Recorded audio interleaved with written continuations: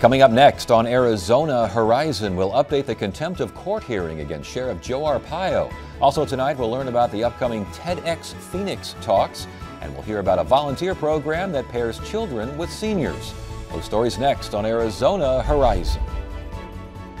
Arizona Horizon is made possible by contributions from the Friends of Eight, members of your Arizona PBS station. Thank you. Good evening and welcome to Arizona Horizon. I'm Ted Simons. Governor Doug Ducey today announced the appointment of Lisa Atkins as State Land Commissioner. Atkins is currently an executive of Greater Phoenix Leadership, a business advocacy group, and a member of the Central Arizona Project Governing Board. Atkins spent more than 20 years as Chief of Staff for former Arizona Congressman Bob Stump. Also today, the governor held a ceremonial signing of a bill that overhauls rules for ride-sharing businesses. The new law regulates drivers and requires vehicle inspections and liability insurance. The governor described the new law as a, quote, significant measure to promote innovation. Well, Maricopa County Sheriff Joe Arpaio took the stand late this afternoon in day 2 of his contempt of court hearing. Arpaio is accused of violating court orders in a racial profiling case. Here with an update now on the hearing is local defense and civil rights attorney Scott Halverson. Good to see you again. Thank you so much for being here. Glad to be here. All right, let's start with, again, late this afternoon. I thought this was going to happen tomorrow, but it happened today. The sheriff testifies. What did he say? Well, initially he acknowledged that the order was violated, that his office violated the order and that there should be consequences. But then after that, he proceeded to throw people under the bus. He basically said, I delegated this all to my counsel, to my subordinates, and basically if they didn't get it done, it's not my fault. So, again, this is the sheriff here. This is supposed to be the leader of men and women in the department, and he's saying he had what? What's he saying? He's basically saying that that the specific compliance he delegated and the ball was dropped. But you're right. I mean, he is at the top of the pyramid, and he's the one ultimately responsible for the policies being changed. He also admitted that he didn't consult with counsel to find out the specifics of what needed to be done with regard to the order. Was there a sense from what he said that there was a bit of a dismissal of the order? Well, I don't think that he admitted that he was dismissing the order, but that's going to run counter to the audio and video testimony or video evidence that was presented. I mean, there was a YouTube video presented that in fact showed Arpaio saying it's going to be business as usual. Interesting. Okay, so he said obviously this was the court order was not followed. Not my fault. I thought X, Y, and Z was going to happen. Can't blame me for. I mean, what about specific instances and conversations that have been brought up so far in testimony? Well, that's right, Ted. Yesterday, Sergeant Palmer testified that within a month after the initial order was issued, that there was a instance where some Hispanic occupants of a vehicle were pulled over. There were 3 to 5 individuals that in fact they had no probable cause that any crime was committed other than them being here illegally, and that's a civil offense primarily. So it was Sergeant Palmer that said, I'm going to take these individuals down over to Customs and Border Patrol. Well, he got a call back from Souza, his supervisor, that said, call Arpaio on the cell phone right now. And Arpaio told him, don't release these individuals. And to his credit, Sergeant Palmer said, look, that's an unlawful order and I won't obey it. At which time Sergeant Palmer said that Arpaio said, well, at least hold them until I get down there for a press conference. And again, Palmer said, no, I'm not going to do that. And Arpaio finally relented and said, at least take pictures of them, which was done, and then they were transported to the Casa Grande office of the Border Patrol. So again, and these were people who were not suspected of violating a state crime. That's right, and that's what the order said. The order basically said, the sheriff's office will not detain individuals that they don't have probable cause to suspect have committed a criminal act.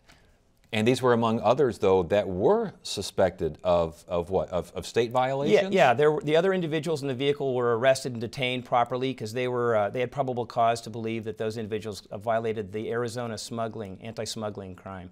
Yeah, and it sounded like Palmer's testimony included the statement that doing so following the order would be contrary to goals and objectives of the sheriff. That's a bit of a bombshell statement. Yeah, well, it is, and he also said that about why hadn't the training been fully implemented? And he said, well, it's his understanding it was because it was contrary to the sheriff's objectives and policies. So is this bit of a smoking gun, isn't it? It is, and in response to that, when questioned today, though, Sheriff Arpaio said, I just don't recall that conversation with Palmer.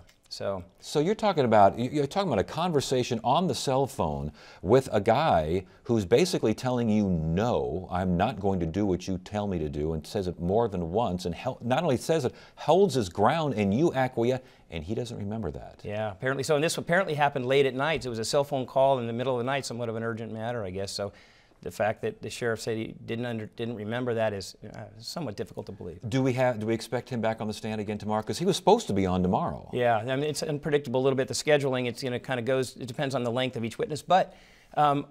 Yeah, I would hope and expect that he would have something to say tomorrow as well. I know Brian Sands, another deputy, I think a former deputy now of the department, testified as well. And again, the idea being that it wasn't his job, he says, to implement this court-ordered training regarding these traffic stops.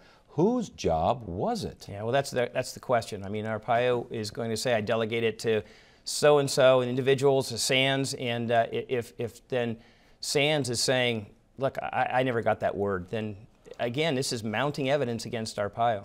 Is this the kind of thing where Arpaio can basically say, has he even hinted at the buck stops here? Has he shown a sword that he could kind of fall on? Well, I think he gave passing deference to that. I mean, I think in his answering the initial question that he acknowledged that his office had failed to comply with the order.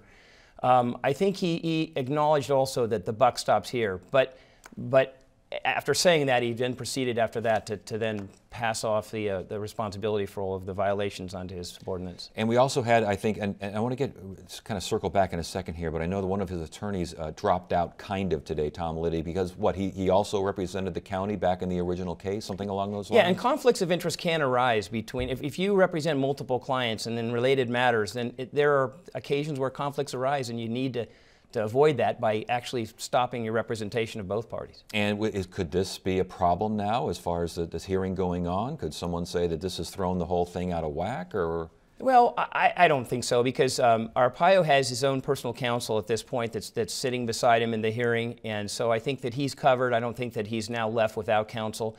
I don't think there should be any problems with the transition. All right, let's stop right there and kind of go back, because there are those, I'm sure, who don't even know what this is all about. We're talking about Arpaio delegating responsibility to following a court order, and those underneath him saying, we never heard about this, we never even heard anything about it. He's now allegedly throwing these people under. What is this all about? Well, you know, the federal government doesn't really meddle in local affairs except when there's civil rights violations. And so when the evidence was presented initially to the court in 2011, they said, Judge Snow said, I'm going to issue a preliminary injunction with at least some partial relief, saying, look, you don't pull people over unless you have reasonable suspicion that they committed a crime. You can't pull them over because they're of some ethnic background, and you cannot hold people if you don't have probable cause. And so then a long time passed where the data discovery was done, and in 2013, then there was a trial on the matter of whether there was a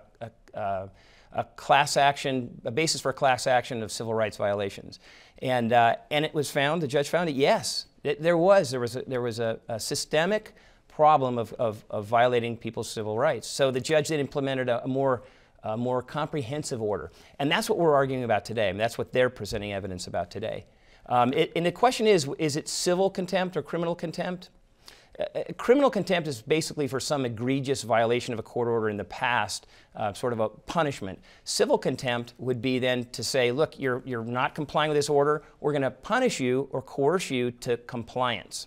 Is there a sense, though, that this judge has basically had it with that line of thinking?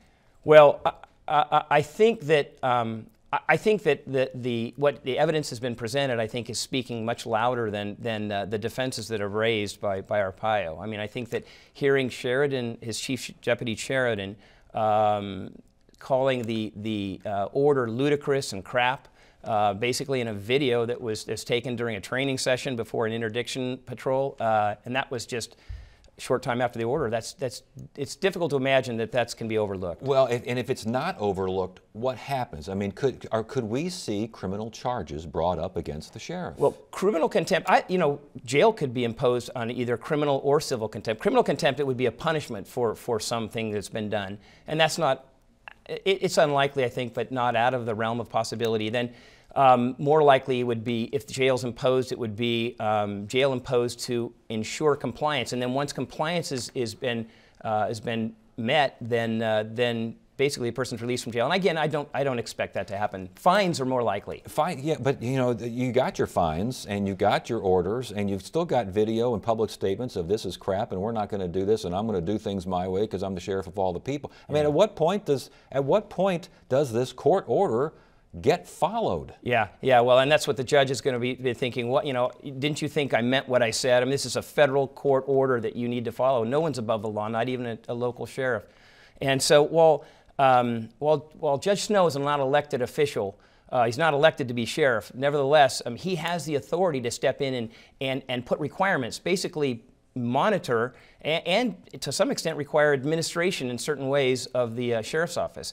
Real quickly, before you go, as far as today, obviously he was on the stand and just basically said as little, it seems like, as possible. Yesterday, when Palmer and the smoking gun regarding the conversation, a phone call conversation, did you see his reaction at all? Was he? I couldn't. I mean, he's facing sideways in the court, sitting up at counsel table, and so unfortunately I couldn't. I'd love to see what his expression was. Was everyone else kind of surprised that this kind of information was coming out? Well, I think the ACLU attorneys were chomping at the bit to get this in front of Judge Snow, just because they relished the thought of the judge actually hearing what's really going on behind the scenes. All right, Scott, good stuff. Good to have you here. Thank you so much for joining us. My pleasure.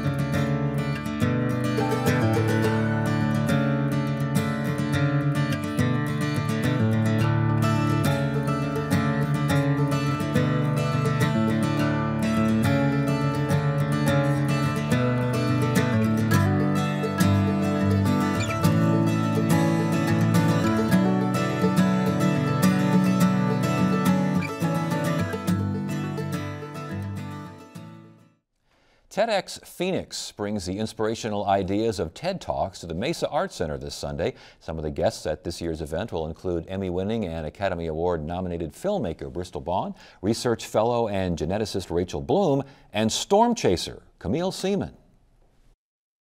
Storm chasing is a very tactile experience. There's a warm, moist wind blowing at your back, and the smell of the earth, the wheat, the grass, the charged particles. And then there are the colors in the clouds of hail forming, the greens and the turquoise blues. I've learned to respect the lightning. My hair used to be straight. I'm just kidding. Joining us now to talk about this year's TEDxPhoenix event is one of the lead organizers, Warda Jamil. Good to have you here. Thanks for joining us. Thank you for having me. Give me a better definition of TEDxPhoenix. Sure. So TEDxPhoenix is an event that's licensed by the TED Conference. And what it is we bring together the leading thinkers and doers in the Valley to come together for a good conversation and an evening of talks by inspiring people. You mentioned licensed by the TED Conference. Mm-hmm. What is TED? So TED stands for Technology, Entertainment, and Design. And TED is a nonprofit and a conference that happens annually in Vancouver. They make their talks available online for free at TED.com. And they've had luminaries such as Bill Gates and Al Gore. Oh, some of those things are just tremendous to sit through and listen through. As far as now this event, the theme is called Press Play. What is that all about? So we chose the theme Press Play because we kind of envision it as a reboot of TEDxPhoenix. And as a larger encompassing part of that for our speakers, Press Play is a look at ignoring the odds, drowning out the noise, and really choosing your own adventure. And when you say reboot, I know we had one in 2013. Did we have one last year? No, we didn't have one last year. So it's a volunteer-run event. So when we have the support that we need, that really gives us the drive to keep moving forward. And we took a year off to kind of define what is the vision of TEDxPhoenix, where is this going, and how can we come back, and how are we going to come back? So you're coming back, and obviously ignore the noise or ignore the odds and choose your own adventure and drown out the noise and all stuff. And we just saw amazing photographs and a very interesting speaker talking about storm chasing. How does that speaker fit into this theme? So Camille is very interesting. She's a National Geographic photographer. And for her, she picked up one day and decided she was going to hit the North Pole, and just kind of got some stuff from REI and headed up there, and her baggage got lost, but she still made it up there. And she's very much a person that chooses her own adventure, so she fits in a lot with that choosing your own adventure part. And you also have a tornado tracker as well, is that true? Yes, she's an atmospheric scientist, Karen, and she tracks tornadoes, and she gets into little vehicles and chases storms. Yeah, yeah. Another speaker I thought was very interesting. She basically had her toddler dress her for a week and then blogged about it. What's going on here? Summer Vallesa is a very brave woman. She had her toddler style her, and then she wore that clothing out and about doing errands, and she actually filmed people expressions as she was walking by in these outfits. And were the outfits just what a toddler would think would look nice, or? Yeah, she had a sequin skirt and some cheetah print loafers. So. And this thing went viral, didn't it? Her blog on this went viral? Yeah, it was all over, I believe, NBC and Reddit and Babbel, where she originally wrote the article. Now you've got an Academy Award nominated and I think Emmy-winning filmmaker as well. Talk to us about that. So Bristol is actually the co-founder of Good Magazine and is also an Emmy-winning videographer, producer. She made a video about teenage race car drivers.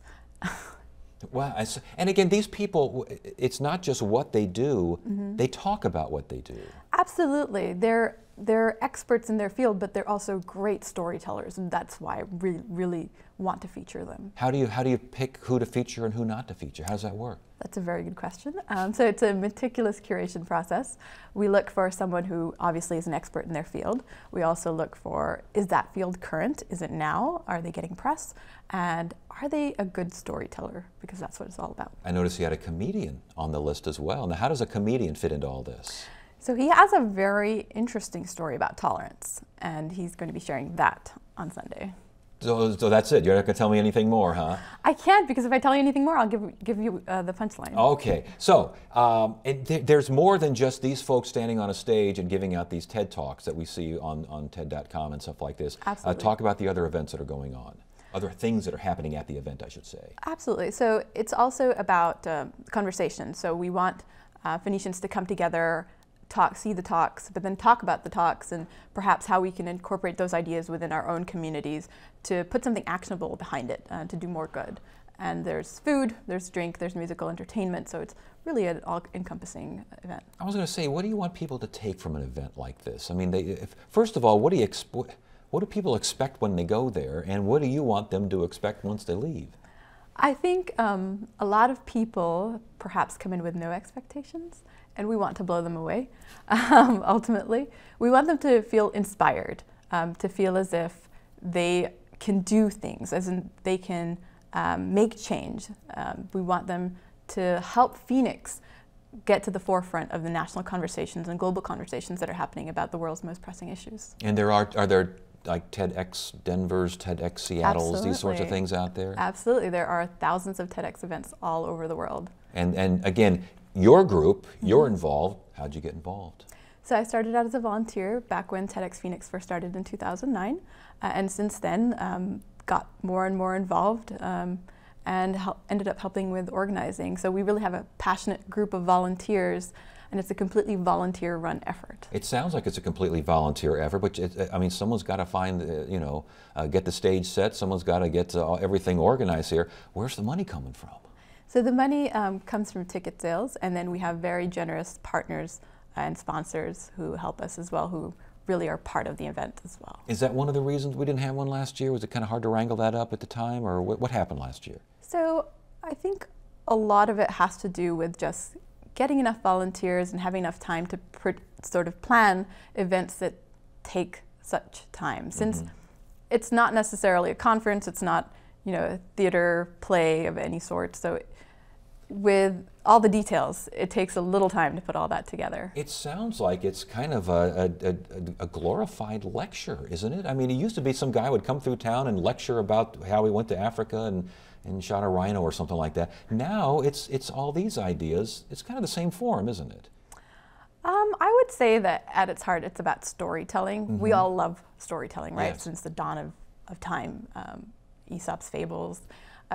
We love to hear stories. And so if people can connect their fields with stories, that is so powerful. Okay, when and where is this event? It is Sunday, this coming Sunday, April 26th at 2 p.m. at the Mesa Arts Center. All right, sounds fun. Congratulations, good luck. Thank you. Thank you.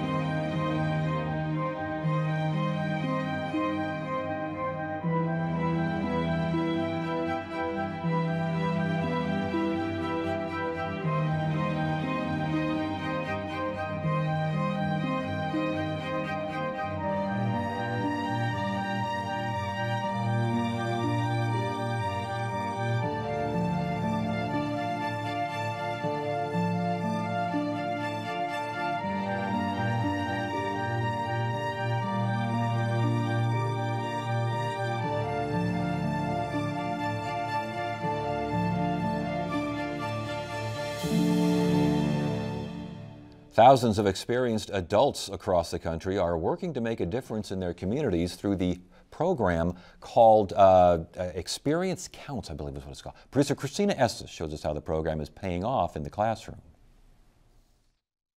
Sharks have lived in the world. Think of something to do. Cuckoo, cuckoo, cuckoo. We have about 608 students here at Frank in pre-K through 5th grade. About 40 of them meet with their reading buddies twice a week. Good. They're more formally known as members of AARP's Experience Corps, volunteers who are trained to help students read better. I've been involved for about 5 years. This is my 5th year. Nat Tinkler is kind of the ringleader. He recruited 4 other retirees in his neighborhood. You mark, get set, go. They're young, they're so impressionable, and they're a lot of fun. They're just, so I get a lot of enjoyment out of that. But this is more than a feel-good program, according to Principal Martha Huckabo-Smith. They do an amazing job. They read nonfiction text. They work on phonics, on vocabulary, comprehension, fluency, text endurance. They ask all those important questions related to the text that children need to know in order to comprehend and to grow academically. She says tests show students are improving their reading skills. Very good job. And there's another bonus. They're gaining confidence. We can see it in them. We can see the conversations they have with the tutors. We can see the children wanting to read more text. I've stopped in a few times when they're reading with the children, and children will be eager to share what they have read. Many people are afraid of sharks, but I think it's important that especially us seniors who have the time should be able to offer our assistance, whether it be in schools, in a school setting or in a business setting. Why it's important that we give back a little bit. While giving back is a priority for Howard Shapiro, he admits it's not all fun and games. And like most teachers, he looks forward to summer break. Well, there's a lot of repetition. Okay, a couple more pages, come on. Everybody's different. We're going to read together, you and me at the same are they the time. baby turtles? Those are baby turtles on that page. We'll get there in just a second. Let's read this. Pencil. Where, does the pencil disappear again? Patience is key. Go ahead, read. The payoff comes from knowing they're making a difference. Gives you a sense that, their kids are going to be successful. They'll be able to accomplish something. And sometimes it comes from learning new words. As one of my little girls says, easy peasy lemon squeezy. And is this shark book easy peasy lemon squeezy? Yeah, Yeah? kinda. When the school year ends, these volunteers and students will share a lifelong lesson, that friendship like reading, is fundamental. Was that fun? You did very well. I was very proud of your reading today. It was very good. For more information, check out Experience Corps' website at aarp.org/experience-corps. We want to hear from you. Submit your questions, comments, and concerns via email at arizonahorizon@asu.edu. Thursday on Arizona Horizon, we'll have another update of the contempt of court hearing against Sheriff Joe Arpaio, and we'll visit the Musical Instrument Museum as it celebrates its 5th anniversary. That's on the next Arizona Horizon. That's it for now. I'm Ted Simons. Thanks for joining us. You have a great evening.